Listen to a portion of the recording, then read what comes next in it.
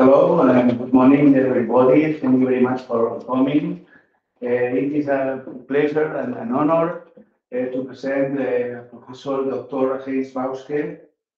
He's a full professor of mathematics at the University of British Columbia in Kelowna campus in Canada. His research interests lie in optimization and nonlinear analysis. Dr. Bauschke has authored more than 150 referred publications, including several books. In the MathSciNet database, he has more than 6,400 citations in more than 3,600 publications.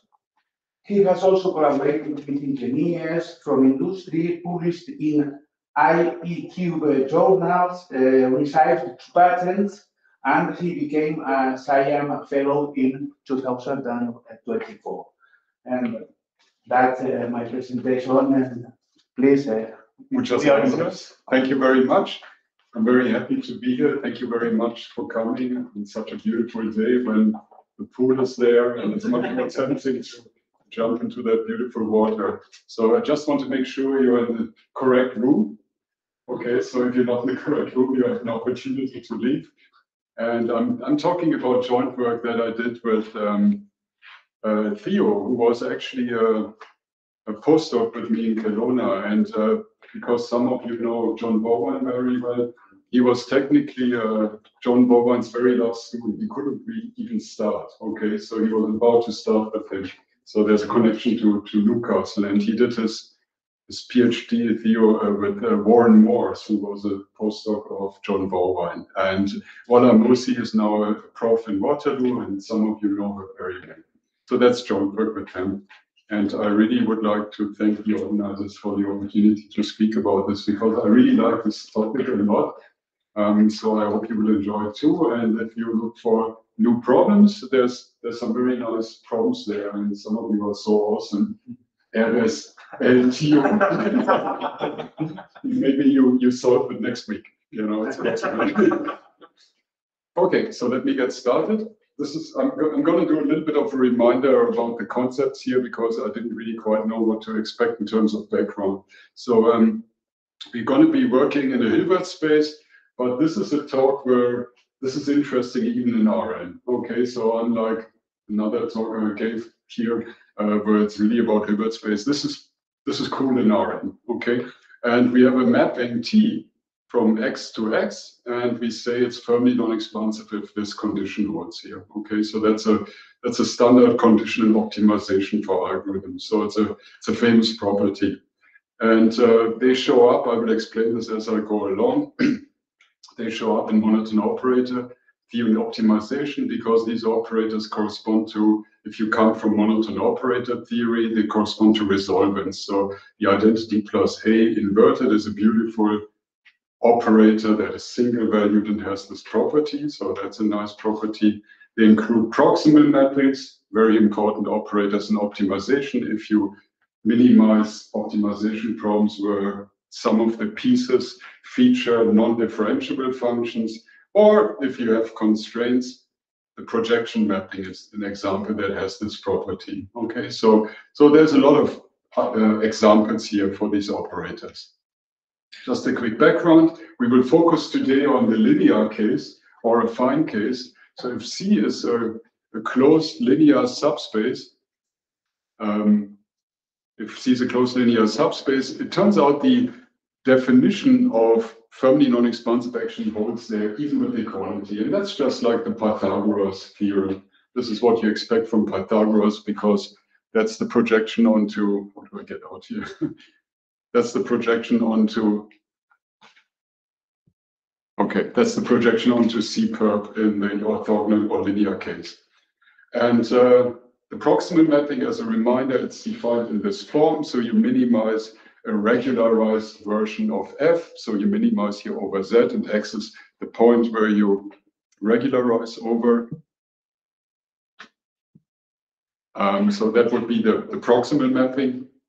And then you have the subdifferential operator, which is the generalization of the gradient map.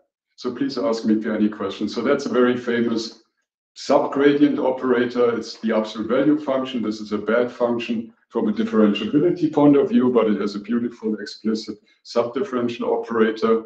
And so this is set valued, and what I talked about monotone operators, that's the definition. So you have to check things that lie in the graph of the mapping, and if this is true, if this is always non-negative, you have a monotone operator, and you get this maximal monotonicity by Zorn's lemma argument. So every monotone operator can be extended to a maximally monotone operator. But they don't have to be gradients or subdifferentials. Here's the one that is interesting.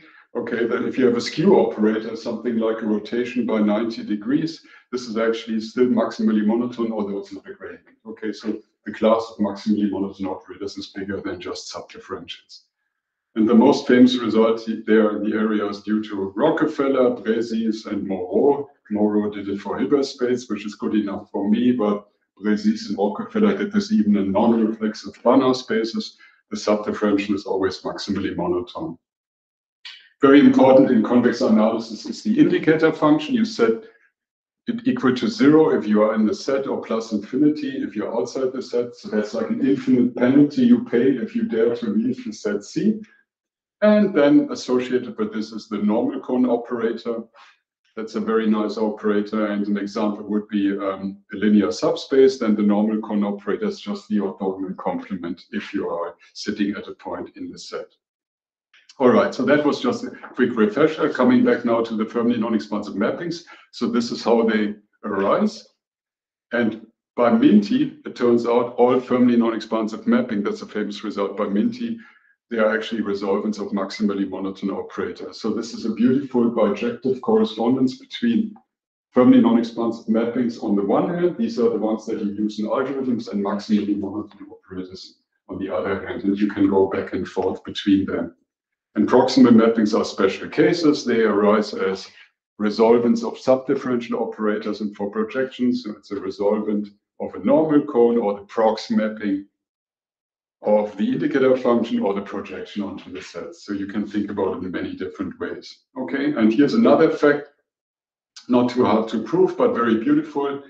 A mapping T is firmly non-expansive if and only if 2T minus the identity is non-expansive. And by that, I mean Lipschitz 1. Okay, so that's a beautiful characterization here that allows you to just go to Lipschitz maps. And that's another correspondence. So you have three worlds. You have the world of monotone operators, of firmly non-expansive mappings, and of Lipschitz 1 maps. And you can go back and forth between whatever's most convenient for you.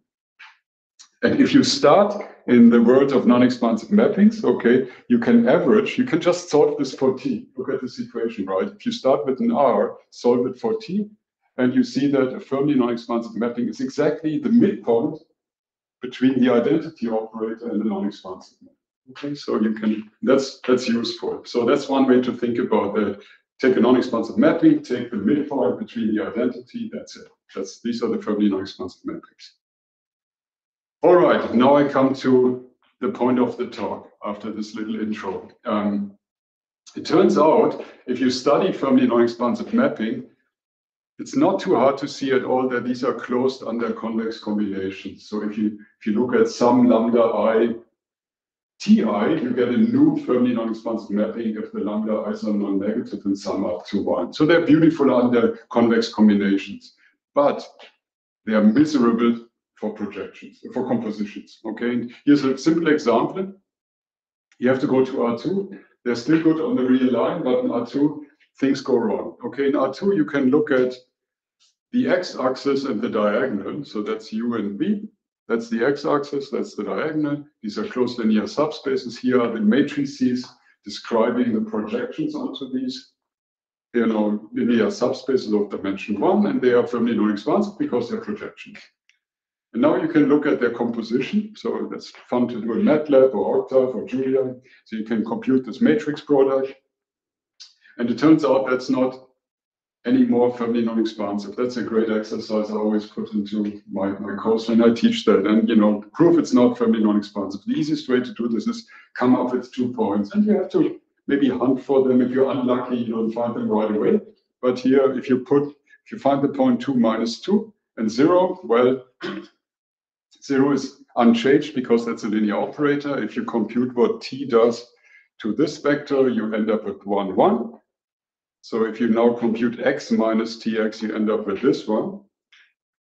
And now you can compute both sides, right? So here, tx minus ty is just tx because ty is 0. So what was tx? It's 1, 1. If I compute the Euclidean norm of 1, 1, norm squared, that's 1 squared plus 1 squared, that's 2. And if I compute that guy, did I mess this up? I hope not. If I look at the identity minus t, I get here 1 and minus 3. If I look at 1 squared plus minus 3 squared, that's 1 plus 9, that's 10. 10 plus 2 is 12. And if you look at what happens on the other side, that's 2 squared plus 2 squared, that's 4. Plus 4, that's 8. Okay, and the inequality is violated. So that shows you the composition is bad. Okay, so these are beautiful mappings, but the composition is not good. Or if you work with the characterization that this version here is non-expansive, you can actually compute the operator norm, and it turns out to be square root of 2, which is not less than or equal to 1. So that's another way of doing it.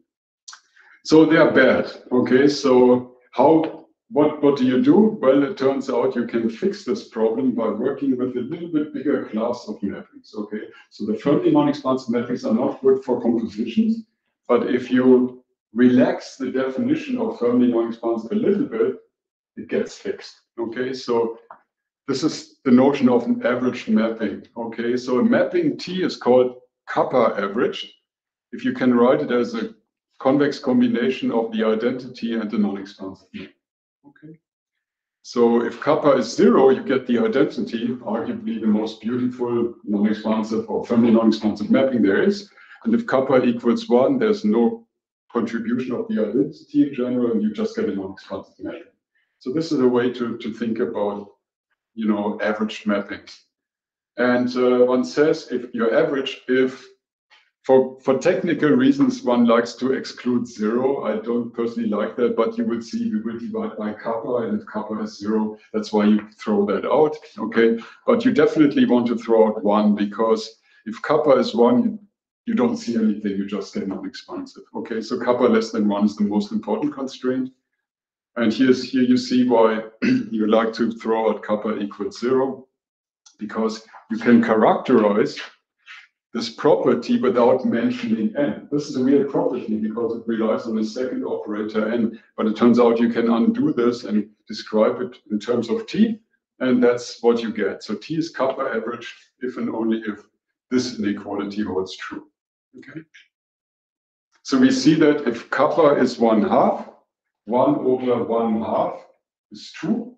2 minus 1 is 1, and you get the definition of firmly non-expansive. Okay, so that's a nice generalization, really.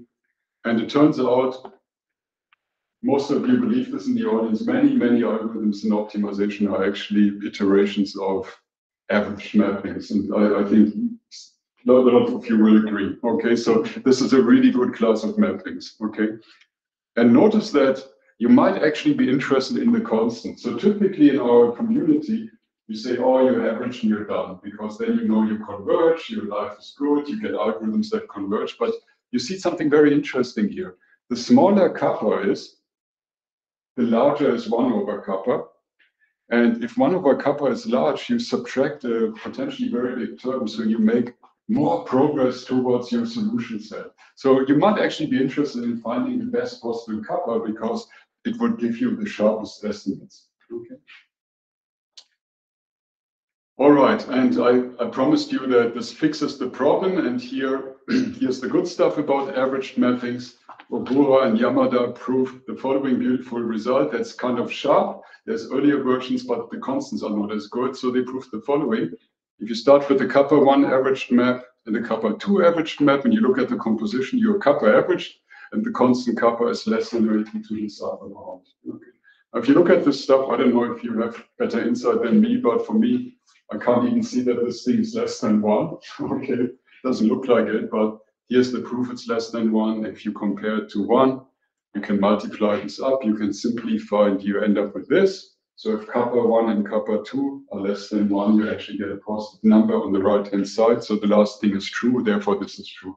And you found an upper bound for the average constant here of the composition. So it's beautiful, it stays closed under compositions. So if you do this for Fermi non-expansive mappings, you would choose kappa 1 and kappa 2 to be 1/2. So all I did here is I looked at this result, and everywhere I saw a kappa I plugged in 1/2. And if you do this, you get 2/3. And 2/3 is less than 1. So that's good. You get an upper bound, but notice that it's not a half. And it's impossible to get a half because I showed you a counter example. So that's the best you can do, at least from this framework. So what's the goal of this talk? The goal is to introduce the modulus of averageness, which nobody did, shockingly so far. In the linear case, I will give you a way to compute it. Okay, so if you like MATLAB or Octave or Julia, you can compute it for any matrix. So that's nice. And we will actually compute the modulus for the composition of two projection operators. So I gave you the example with the x-axis and the diagonal. Okay, so we will figure out the best constant for that. Very nice. So that's what we will do. Okay, so shockingly, nobody has done that. And that's free money. Okay, so we were the first one to define it. That's free money on the table, so we picked it up. So we define the modulus of averageness to be the smallest kappa that makes T kappa average. Okay, so that's what you want if you want the best estimates for your algorithms. Okay, and I wrote here min, and in optimization we are very picky. We write if we don't know if the minimum is attained, right? But the minimum is actually attained here because here's another characterization of averageness. This is one that I really like. It doesn't divide by kappa. It's actually my favorite one. Okay, so this doesn't divide by kappa, and you can see that if you have a kappa n that converges to the infimum, where this is true for all x and y, you can take the limit as kappa n converges to the infimum for any fixed x and y, because this is nice and continuous in kappa, right? So that's why the minimum is actually attained, because you can just take the limits right here for every x and y. Okay, so it's actually attained. So what can you prove about the average? So now I go linear. So from the rest of my talk, everything's linear. Okay. So if you have a linear mapping that's non-expansive, that's not the identity, that's like a special case, there the kappa is 0. Okay. Then you can, of course, you can use linearity, you get rid of x and y, you can change variables, you can compute it maybe as this supremum. Okay. The supremum I don't think has to be attained, but at least it's well defined. Okay, you have to work a little bit on it. So these results that I show you are not super hard. Okay. Here's a reduction that's cute. Okay, if you have a non-expansive mapping with a fixed point set, and let's assume it's not everything, so it's not the identity. And if you care about what is the modulus of averageness of this combination, convex combination between R, the linear operator, and the identity, it turns out it's this. Okay. And you see here's a reduction to V perp. Okay, so you kind of, if you're lucky, if there's actually stuff in V, and V perp is smaller than the original space, and you kind of reduce also the problem, you work suddenly in a smaller space. And this is not too hard either. So this is useful if you have a non-trivial fixed point set, because then V perp is smaller than X. So you kind of reduce the dimension. So that's what you can prove. This is very beautiful, and it will be useful at the end. Kappa of T is the same as kappa of the algebra. Okay, and the proof is a 1-2-liner. Okay, so if you write this as a convex combination, well, T star is likewise, and the norm of n is the same as the norm of n star. So that's it, because if n is non-expansive, so is n star, and vice versa. So this is nice. The kappa doesn't care about taking transposes or adjoints. And if you want to check for a concrete linear operator again and bring it closer to something that would be MATLAB or Octave or Julia, here's what you could do. If you have a kappa given, form this matrix, check the eigenvalues. If it's positive semi-definite, you're done. Okay, so that's how you can do it. How do we find the best kappa? Well, here's a way to do this. Okay, give yourself a square matrix. Assume it's non-expansive. And how could you check that? You can check that this thing is positive semi-definite. Okay, that's all computable. And then you form two new matrices A and B, and that's of course computable. And what you do is you look at a list of orthonormal eigenvectors of B. Okay, and there will be positive eigenvalues. Look at the positive eigenvalues, order them without loss decreasingly. And if there is no such thing, then you were actually working with the identity. That's the case when M is the identity here, then this becomes 0 and there's no positive eigenvalue. Okay, and only then. In all other cases, there will be positive eigenvalues. Otherwise, D is greater than or equal to 1. Then you can create this D by D invertible diagonal, matrix D, that has this on the diagonal. Then you form this matrix here, and you compute its largest eigenvalue, and that's it. Okay, so that's how you can compute that if you actually want to know what is your best modulus. And that's a nice linear algebra proof. You know, it's kind of nice. So here's an example where I did this for the 2 lines in Julia. Okay, so this is the matrix I think you get when you look at the composition of the 2 projections. I'm not sure how well you can see that. And basically, I did everything I just told you about on the previous slide. And if you form this matrix at the very end and you compute the largest eigenvalue, that's the Eichmax command, you get 0.63. That's what you get, unchanged. Okay, so you get some decimal number. That's what you would get.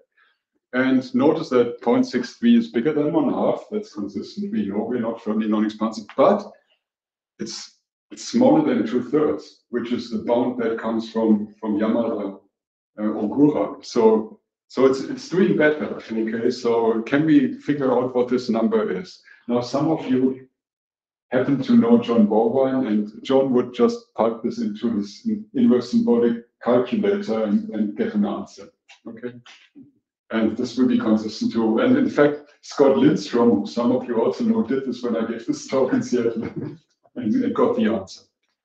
Okay, so now I do it in Maxima. So the first one was Julia, which is a poor man's MATLAB, and Maxima is a poor man's Maple. Okay, it's free, but I only know the syntax when I work with it, and a month later I forget everything. So this is how you would do this example in Maxima. So I'll show you how you do this in Maxima.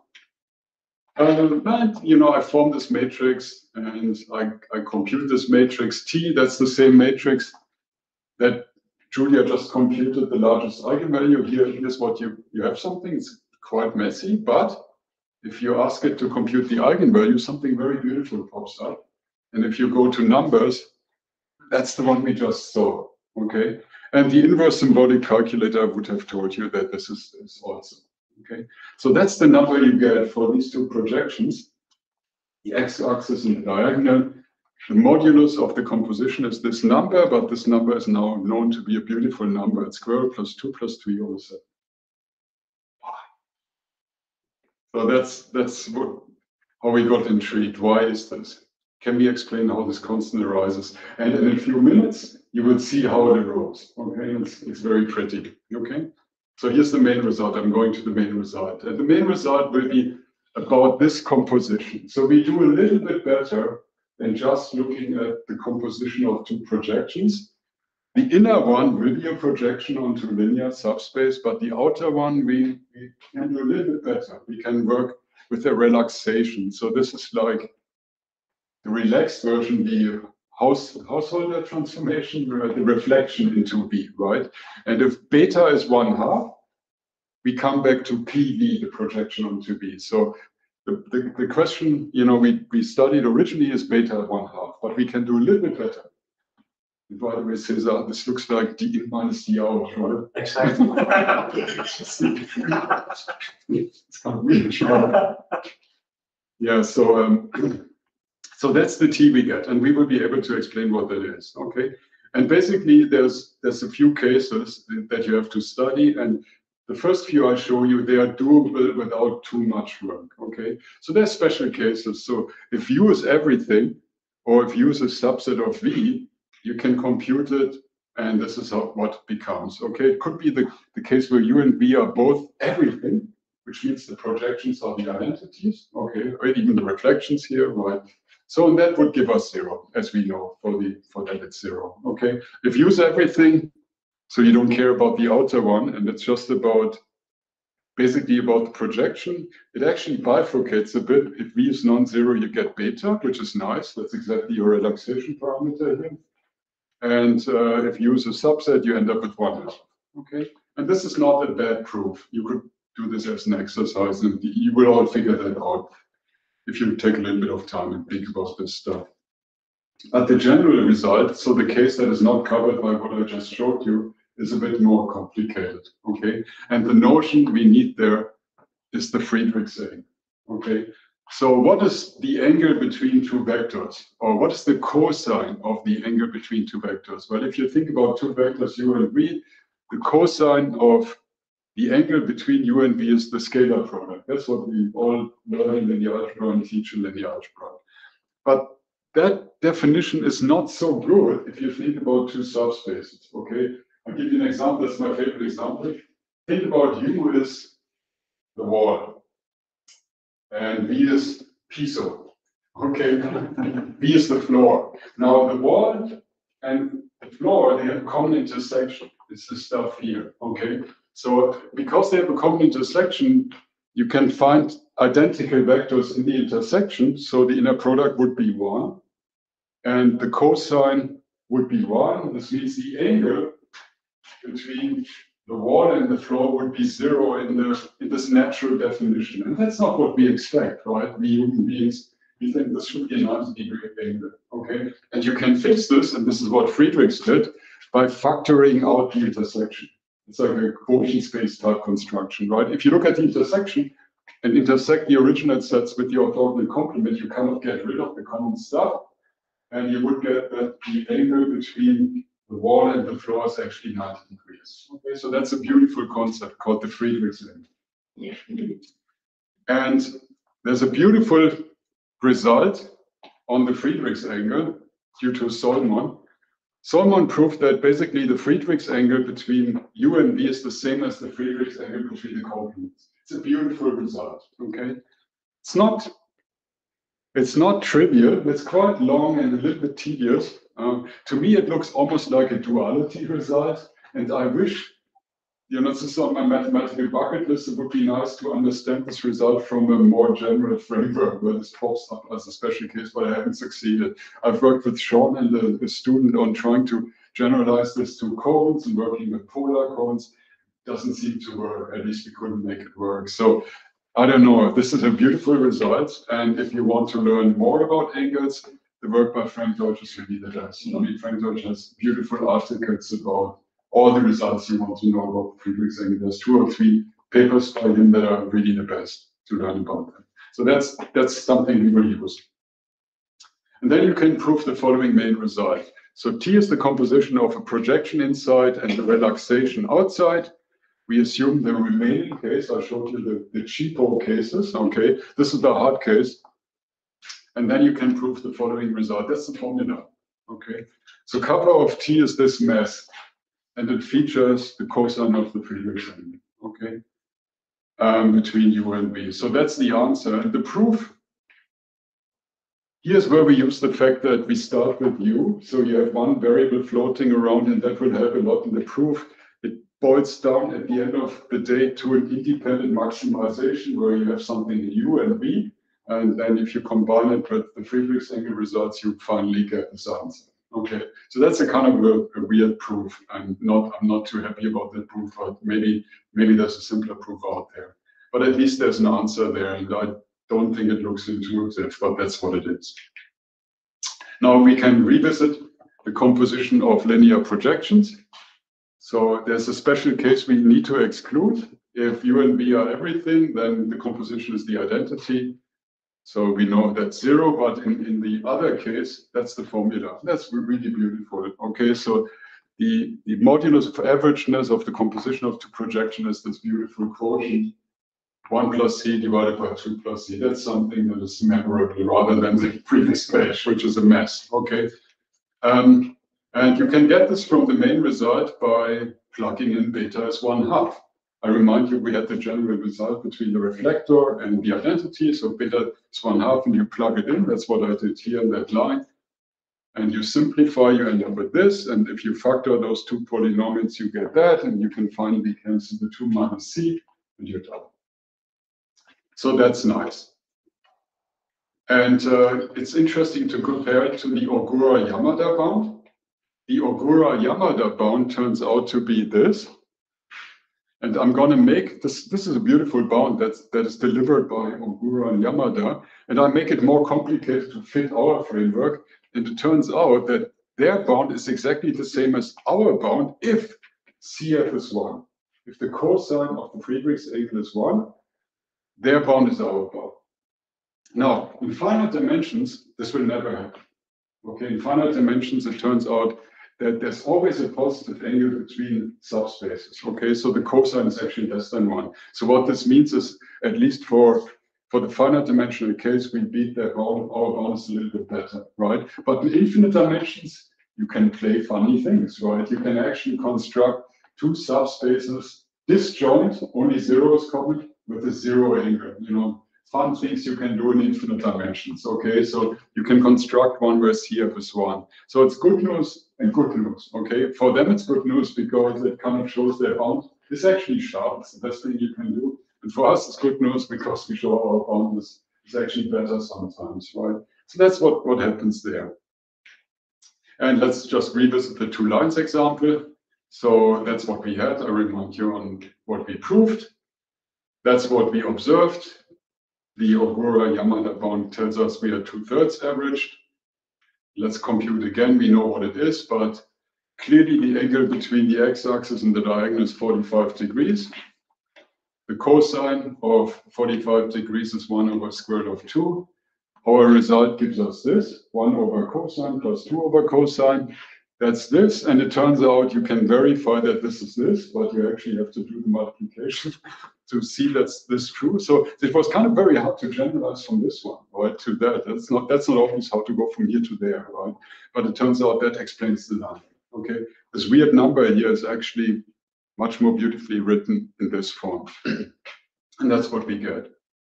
So we have now 3 proofs to compute this. We can use maxima to do that. We can use the main result, that's what I just showed you. And there's a third proof that I didn't show you, but it's one of the cases in mathematics, if you know what the answer is, you might be able to give a proof because you knew already the answer. So you can actually give a proof knowing that you know the answer already, that is simpler. Okay, so there's an elementary proof, but it's cheating, you know what the answer is. You kind of verify it, right? But that would be in the paper. Okay, so let me sum up. So a nice thing is that we can apply the adjoint result that I mentioned. I remind you the modulus is the same for t as for t star. So you learn immediately something for operators that look like that. This is inside, this is outside, but this is all. Well, maybe for another week, depending on the average, right? So this is open, and that would be nice to know what the deal is here in general. I have no idea. The techniques in our paper give an upper bound, but we didn't even record it, but I don't think it's necessarily sharp. You get an upper bound, but not the true answer. Okay, so we don't know what the true answer is. If this is too hard, maybe stay with unrelaxed projections and try to bump it up to 3. We haven't done that, but if you play maybe with lines or 2, that would be a good starting point to go in this direction. And you might try to become nonlinear. And in fact, for my colleague Sean Wang, one of his master students has started to work on it and make some partial results on that. So there's certain cases where you can actually say stuff, even in the nonlinear case. So that wraps it all up. I highly recommend this paper by Frank Deutsch if you care about the angle, and this has references to other ones. And this is the Ogura-Yamada paper, and finally, this is the paper that appeared in October last year. Muchas gracias.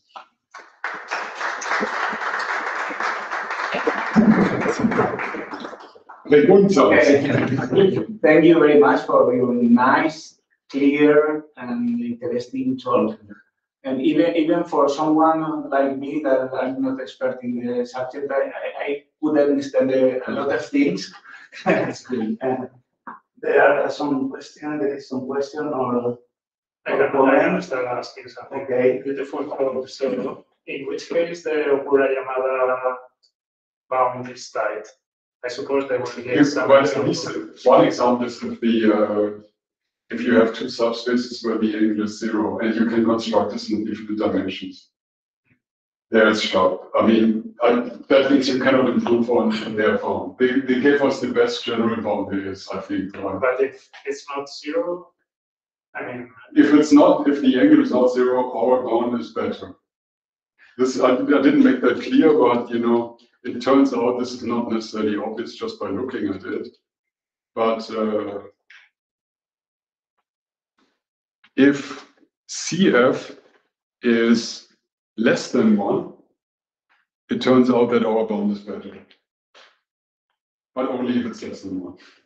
If it's 1, it's the same. So if the angle is positive, this CF is the cosine, right? So if the angle is positive between the subspaces, our bound is always a little bit better. Okay, so in finite dimensions, it's better actually. By a hair, maybe.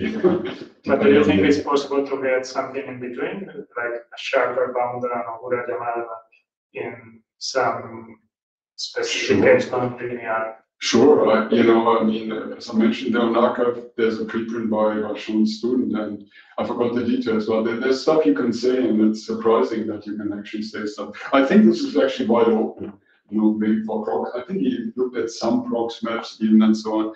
This is not well studied. I don't think anybody really studied it, and if you think about it, it's actually strange because kappa is important for algorithms, right? If 1 over kappa is large, or kappa is small, you get better estimates, right? So I think it's not much explored at all, actually. So yeah, maybe you can do for special cases more. I know one thing, I don't think there's a good notion for the Friedrichs angle for cones. I tried that because that's what always bugged me. I hope that we can go to cones and have a paper with Waller, not with Waller, but with Uri and Sean. We kind of show probably not, even if you play with polar cone, negative polar cone, all combinations. There's nothing nice as the Simon effect or Simon effect. This is such a beautiful result. I wish there was a more general version of that, but I don't think I don't know him. Yeah. Yes, So beautiful talk. So you only get the bound for the operator T, right? Which is so, have you tried with another one? Or, for example, if you have some coercive operator there instead of, because I think that, for example, in this model, in the general I see. So you want to go from average to coercive and stuff like that? Yeah. So if, for example, you add some coercive evaluation of some operator there, because I haven't looked at it. As I said, I mean, if you guys are bored and look for a research problem somewhere, this is very unexplored. There's one other archive preprint. You know, I think the student's name is Song, S-O-N-G. And that's it. There's nothing out there that studies this in any serious fashion yet, you know. So it's very nice. And in fact, this appears in some papers where they try to get some bounds for some algorithms, and they also work with the compositions of operators, and they consider the operators separately, and then they get a bad bound, and it can be improved. So right. They knew this. Right, modulus of average.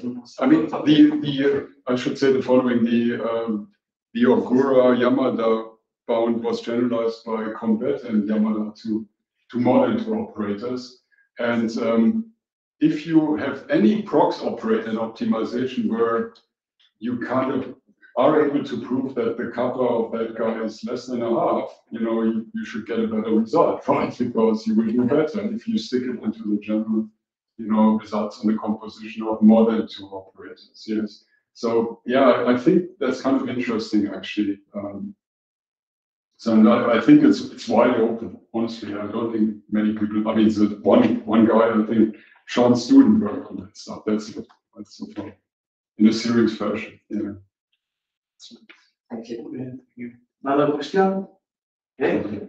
Does it have to do with the fact that, for example, alternative projections converge with a linear rate depending on the cosine, the Friedrich samples too? True. Is it because of the average modulus of the operator? Probably not. No? I don't think so. because the rate for alternating projections will be the cosine straight or the cosine squared, I forgot, one of the two. And that's not what our bound is. So it's not quite the rate you get from the operator norm and trying to get it from that point of view. It's more a bound on the step size when you take this step. Yeah. So I'm not claiming that this is necessarily the best, okay? But if you take what I did at the beginning,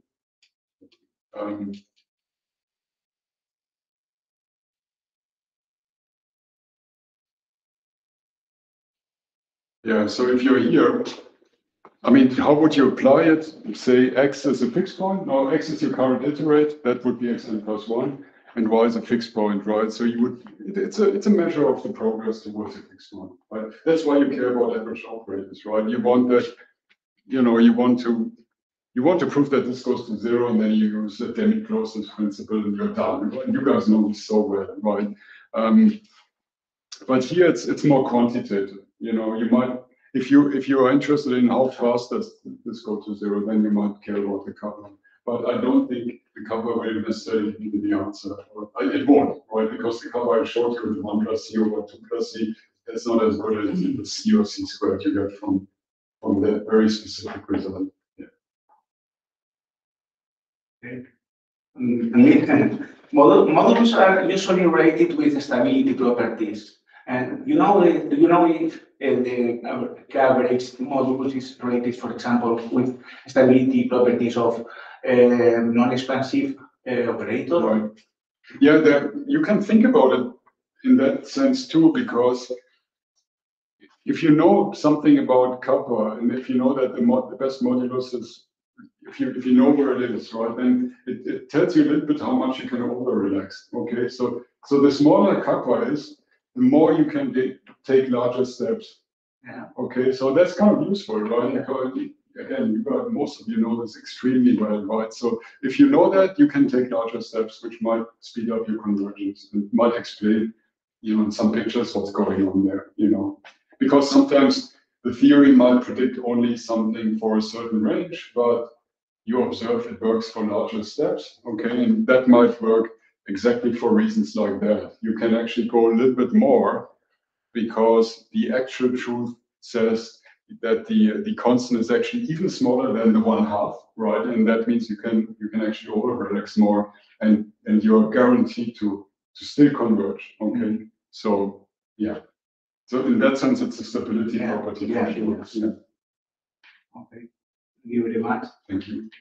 Okay, then thanks again, speaker. Thank you.